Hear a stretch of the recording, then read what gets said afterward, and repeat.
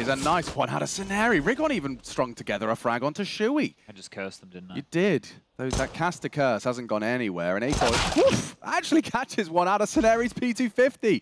Ime spotted, big headshot, just stands and bangs. And yeah, all that potency now seems to have gone elsewhere. It's actually Ime who just wants to get this round done. Close that gap to a single round discrepancy. Nice chance for rigoN as he's filled the place and now could perhaps contest. 1 and 2 out of the Deagle. rigoN spicy on the sidearm.